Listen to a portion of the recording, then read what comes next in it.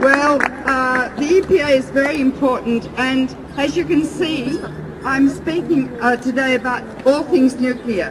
When that terrible accident at Fukushima happened, the worst nuclear accident in the world, 3 meltdowns, and Tokyo might still need to be evacuated. 30 million people. Tokyo is very radioactive, but if building 4 collapses with an earthquake, Tokyo has to be evacuated. Now, they poured so much radiation into the Pacific Ocean, they don't know how much. Terabecquerels, I mean huge amounts. And the EPA is not, in its wisdom, testing a fish that swim thousands of miles from Japan, bioconcentrating radioactive elements to be caught here on your west coast. The EPA is criminal, number one. Evil. Number two, when the accident happened, the ambient levels of radiation in Seattle went up 40,000 times. The EPA, in its wisdom, stopped testing the air in America. Fallout fell all over America. Radioactive elements bioconcentrate 10, 100 times at each step of the food chain. Algae, crustaceans, little fish, big fish, us. You can't taste, smell or see them in the food. You don't know what food that's coming in is radioactive. It is their responsibility to test the food, and they are not. And I heard that a message came down from the White House soon after the accident that no department, EPA, state or anything, should get involved in Fukushima because Obama is pro-nuclear power and he gets money from the nuclear industry. Now let me tell you about your country. You've got 104 reactors here, many of them 21 of the old Mark I GE reactors that melted down at Fukushima. You are in great danger. I've got a little girl here. How old are you? And what's your name? Erin Dottie. And here's a fetus in a tummy. Do you know that fetuses are thousands of times more sensitive to radiation than adults? Do you know that a single X-ray to a fetus doubles the incidence of leukemia in that child? Do you know that children living within 2 miles of reactors have more than double the incidence of leukemia because each reactor pours out 1 million picocuries a day of tritium, and they have a high incidence of cancer? But they're not talking about that. That's the EPA's responsibility to protect our children and our fetuses from disease and malignancy. If a meltdown occurs, you can't evacuate. There's no way to evacuate. It's not if but when there's a meltdown in your country. If it's near Washington, like North Anna, and it's blowing over Washington, hundreds of thousands of people are going to get acute, well, they'll get leukemia 5 years later, and cancers 15 to 70 years later. The incubation time for cancer is not 2 days or 3 weeks, it's 5 to 70 years. And when you feel a lump in your breast, or the lump in your leg, or you cough up some blood, it doesn't identify its origin, like you ate a Hershey's chocolates 20 years ago, because 3 Mile Island is 13 miles from Hershey's chocolates, and the milk grown around there, the cows are grazing on radioactive soil. Don't eat Hershey's chocolates. Look, this is such a serious issue, and the radioactive waste left from reactors, 70,000 tons, must be stored according to the EPA rule for 1 million years, isolated from the environment. We can't do that. We'll all be dead soon. That is the legacy we leave to our children and our descendants.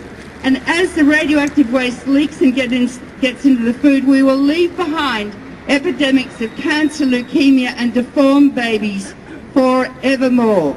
And we're not the only species that have genes. We're not the only species that have genes.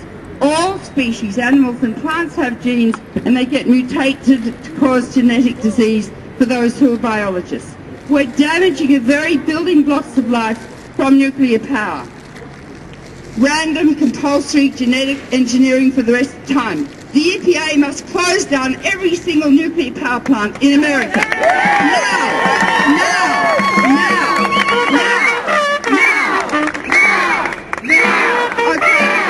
Now, there are more nuclear dangers on the horizon. I just want to talk about Iran. Physicians for Social Responsibility did a study. and they dropped 3 nuclear weapons on 2 uranium enrichment facilities at Nahan's and Isfahan, because to penetrate deeply to destroy them, you have to have nuclear weapons. And maybe that's what Israel's planning, and I saw an advertisement back there by Israel planning to do that, for Christ's sake. The judgment is, or the study showed, that up to now listen to this, 2.6 million people could die within 48 hours if Israel does that, all the way through to Afghanistan, India and Pakistan. That's nuclear genocide. How dare Israel think about that? Israel's got the 3rd largest nuclear arsenal in the world. She will neither confirm nor deny she has nuclear weapons, and she hasn't signed the Non-Proliferation Treaty. That's arrogant, and if she is the model for the Middle East, of course all the other countries want them. Now, we're not to attack Iran. We talk to them. We negotiate. We've got to stop killing each other. And the people that get killed are the women and children. You need to know too that little girls are twice as sensitive as little boys to radiation, and children are 20 times more sensitive than adults to radiation, and fetuses thousands of times. Now, the next thing I want to say is that America's got over 1,000 nuclear weapons, hydrogen bombs on hair trigger alert, ready to go with a 3-minute decision time by Obama. And Russia has the same. Do you know that there are 60 hydrogen bombs targeted on this city? Do you know that if Russia by accident, and they nearly have many times, launches nuclear weapons, 1 bomb landing right here on the EPA would dig a hole 1/2 mile wide and 300 feet deep, turning all the buildings, us and the earth below to radioactive fallout. 5 miles from here in every direction, everyone is vaporized, turned into gas, leaving their shadows behind on the pavements. 20 miles out, everyone is lethally burnt, and we can't treat lethal burns. People turn into missiles traveling at 500 miles an hour, sucked out of buildings. And the whole area engulfed in a conflagration of firestorm of 3,000 square miles, and have only just dropped 1 bomb. Yeltsin got to within 10 seconds of pressing his button in 1995 by accident. The Chinese are hacking into the early warning system as we speak. A 16-year-old boy, brilliant, without very good frontal lobe development at the time, could, for fun, hack into the Pentagon early warning system, and they're talking about it now at the Pentagon, and blow us all up. So we live in acute nuclear danger, and our children and our babies have no future. And these people that do this have a case of nuclear psychosis. Wow. So the Pentagon has to be taken on full frontal by the Occupy movement. And it's time we occupied the Pentagon. I'll come with you. And it's time we occupied the Nuclear Regulatory Commission, which doesn't regulate, but is paid for, and they're shills. They're nuclear prostitutes. They're paid for by the industry. Wow. And the Congress is full of corporate prostitutes. Yeah. We know that. Well, it's time that we got rid of them. Now, I'll just tell you, the Congress belongs to you. It's time to occupy your Congress. But you have to all vote. You have no right to live in a democracy unless you vote. In Australia, voting is compulsory. We get fined $50 if we don't vote. If you don't vote, go and live in Yemen. Don't live here. 1. 2, when you vote, that's not it. Then you have to know who your Congress people are, who your 2 senators are from each state. You have to go and see them every 2 weeks with a doctor, a child and a fetus, and educate them. Read my book, Nuclear Power is Not the Answer. I'm not doing it to sell my book, but read it and you'll learn. Go and educate your Congress people and your senators, because they're all scientifically and medically illiterate. That's why they do what they do, including these characters. And Obama, who I think has got a good mind, and he cares, but he's a lawyer and he doesn't understand biology or pathology or medicine. I need half an hour with Obama to teach him the medical effects of nuclear power, because he's got 2 little girls who he adores. Now, once you educate the people in the Congress and you say, if you don't represent us, you're out next time, and then you have to get out and door knock and make sure they don't get re-elected.